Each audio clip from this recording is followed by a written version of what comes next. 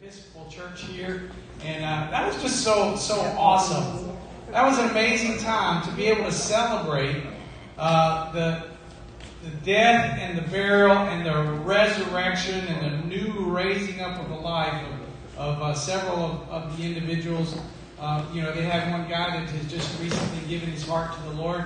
But you know what? When we put out the call, does anybody want to be baptized? Dallas was like, raise his hand first, because he's like, I want to be able to testify. I want to be able to share that and confess to everyone around that I am a child of God and that I've been changed. And so we were just excited. And Felicity, she jumped in there. I think the ladies are still probably changing, and takes them a little bit longer than me. I'm thinking now, I'm not wearing my shoes. Me either. I'm thinking it would be, and I saw a couple of others that didn't have their shoes on, so I'm thinking maybe we should just do a foot washing. You guys no. No. No, you don't want to touch my feet. You don't want to do that right now. Okay, so yeah. All right. Get the gloves out. 86. No. But I just wanted to share with you guys just for a couple of minutes. I didn't have a long sermon prepared because I knew that we were going to do something there. Actually, it took even a little bit longer than I had anticipated. I hope you guys are cooling down now. Cooling down a little bit. Yeah. Wasn't that great? We were reading that right out of Psalms, and it was talking about even in the heat of the day, And I was thinking about all of these ministries when they're ministering in like Africa.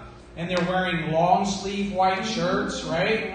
And I'm sitting here thinking, wow, I'm glad there's at least some trees, a little bit of breeze going on, So, but I got cooled off a little bit. But I wanted to share this with you guys. Last week, Valerie was talking about Naaman, right? And Naaman was the commander of the Syrian army, and he had come and he had leprosy, which that was also something that was interesting because that was in the scriptures and in some of the readings that we had today as well.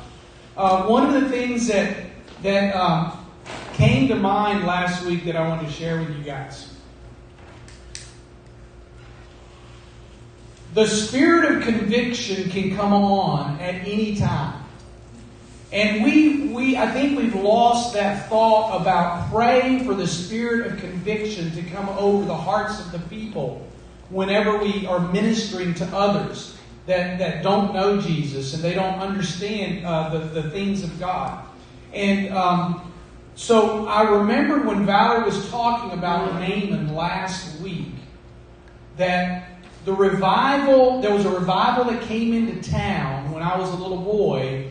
And the preacher was preaching, it was one of those, more traditional type revivals. And, they come in and you have a revival all week long from Monday night all the way till Sunday. It's a little different than the revivals that Valerie and I have, and some of you guys have been involved with that goes for years and years. But this was that type of revival. And I'll never forget the preacher, the message he was preaching on the day that I felt the conviction of the Holy Spirit.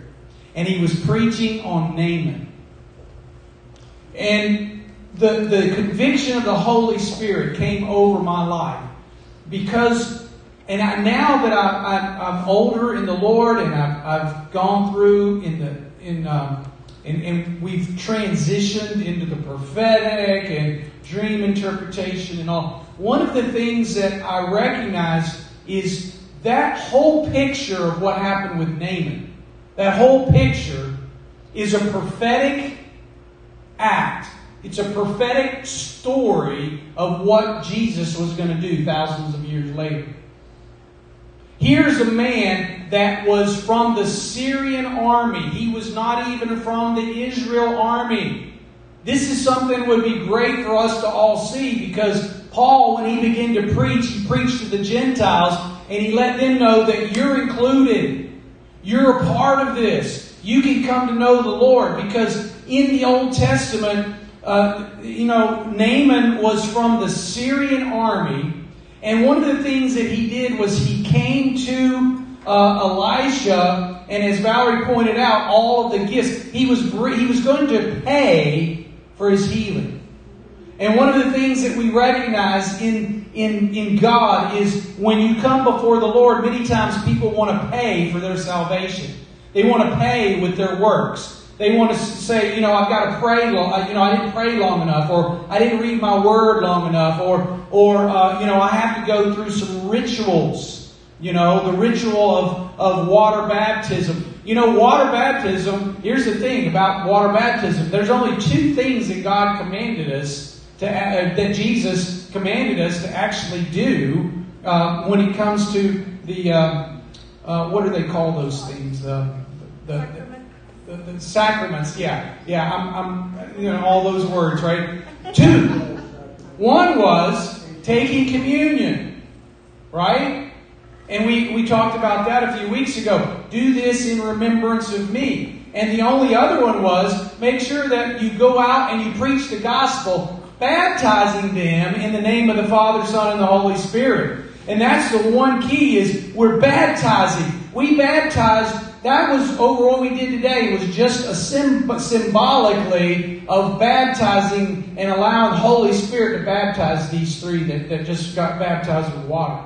So Holy Spirit come. Holy Spirit come. Just Holy Spirit, just blast Felicity right now in Jesus' name. More Holy Spirit. More Holy Spirit. Let the fiery love of God just blow over Felicity right now in Jesus' name.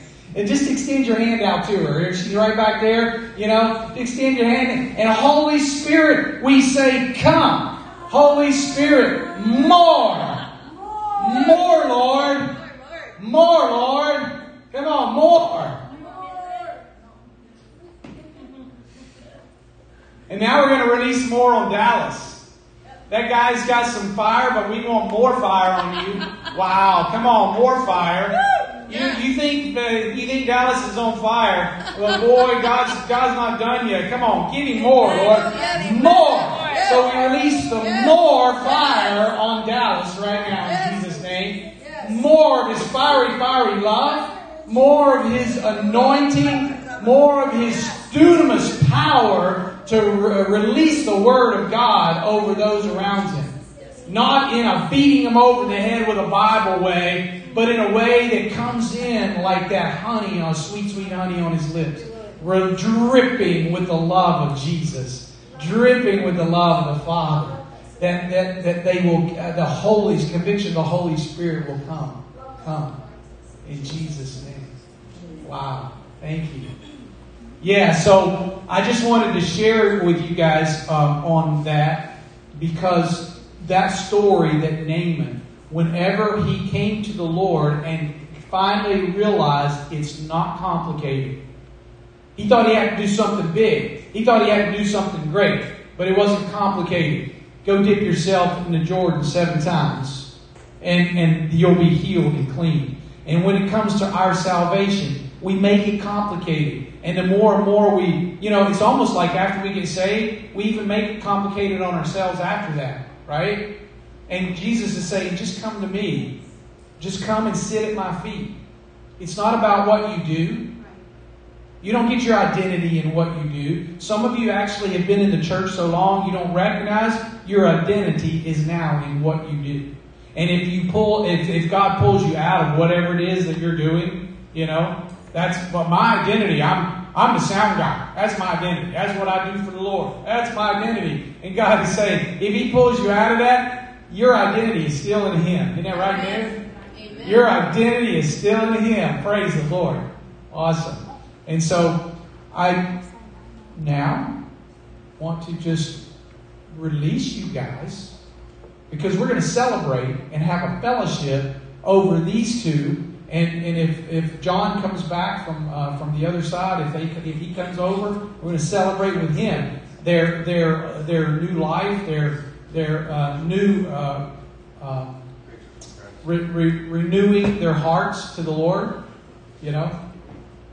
Amen. All right, so let's party. Let's have a party. Let's have a party in Jesus. So Jesus, we just thank you. We thank you, Lord Jesus. We thank you that just as there's a party in heaven, there's a celebration whenever one comes to the Lord. That, Father, that you search, that you'll leave the 99 to go and find the one. And when you find the one, all heaven breaks out in celebration. So we break out in celebration over John coming to the Lord this recently, Lord. We celebrate and we thank you, Father, that Felicity gave her heart to the Lord, and Dallas gave his heart to the Lord. And, Father, that they've committed to live for you. And, Father, we thank you, Lord, that just as there's a celebration in heaven, we thank you and we celebrate with them right now in Jesus' name. All right, amen. Yes, come on, let's celebrate. Hallelujah, Jesus. Hey guys, we are so glad that you have joined us this morning. We are Catch the Fire Orlando, birthed out of Toronto, Canada, an outpouring of the Holy Spirit 25 years ago. We are so blessed that you have chosen to be a part of our family this morning as we worship our amazing God. We also want to make sure that you know what is going on, and so on the first and the third Friday of every month, we have both prophetic and dream labs. And if you would like to be a part of that, we would love to have you join us. Please be sure to send us your email so we can send you a Zoom link. Also, if you're looking for other events going on, you can follow us on Facebook, like us, and share us with a friend as well. And that way you can be a part and know what's going on in the life of our church. If you are looking for prayer requests or are wanting a prophetic ministry over your life, we would love to come alongside of you and help you and serve you in that way. So please send us a message and we will be sure to get you linked up. Lastly, if you are looking for ways to donate and support the ministry of CTF Orlando, we would love to help you in that as well. You can go to our website, ctforlando.com, and click on the donate button. You can also go straight to the PayPal site at paypal.me/CTF Orlando.